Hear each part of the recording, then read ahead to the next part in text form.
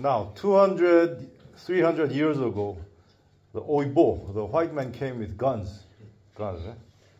If you don't give, they kill you. They take you as slaves. They take your resources, minerals, gold, everything they take. Timber, they take.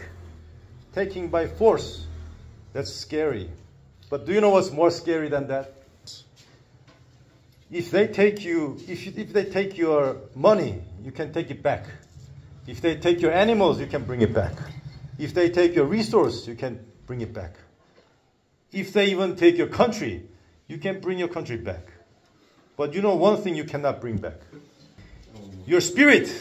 Your spirit.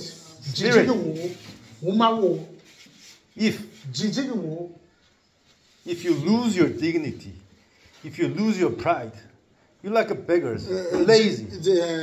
Now, let's think about taking and giving. Now, if they take your resource, take your land, take everything, you still have the spirit. You want to fight back. And some people, they fight and they take back their country. Independence, yes. In Africa, that happens.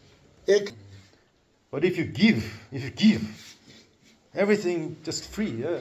They give you the road, they give you the school, they give you the hospital, they give you fertilizer, they give you seeds, they give you herbicide, they give you pesticides, they give you machines, everything they give you, give.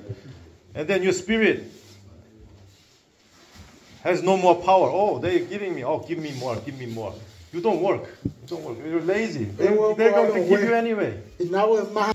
So if they take, they cannot take your spirit. But if they give, your spirit is corrupt. They take your spirit. Yeah. So we travel all these places. The people, they come asking for money, asking for gifts. There is no shame. So when we talk about PG, I said the people's group. This is number 4. It is about becoming leaders. If you want to become leaders, leader is not about you're the boss, the big man, the oga, and people come like this.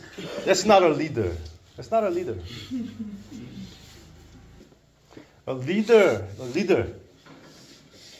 has the right spirit, strong, independent, smart spirit. That's the leader. Wisdom. And PG is about becoming that leader. You have the right spirit. So the people ready to work very hard, they are welcome.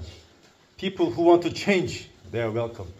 People who are committed, serious, very welcome. If you want to make sacrifice, very welcome. But if you come here, there's something nice here, some gift, any money, do not come. Don't join. Maybe 100 people came today, but 1 minute more. Yeah, only a small number of people is okay. Very committed people. Those people, we will first give training, and then we will connect you with other PGs in the country, even in other countries. And number 3, Donald will help you, not guarantee, help you with the distribution, the sales. Lastly, my last word.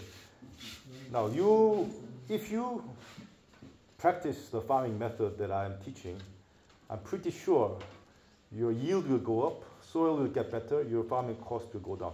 You will benefit. And the people's group meeting will make you stronger and stronger. You will be more and more leader. And then now, you have to promise again.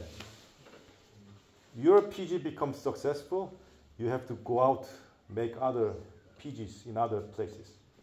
You go to your neighbor villages, neighbor communities, tell them about the people's group, train them the farming, help them organize the people's group.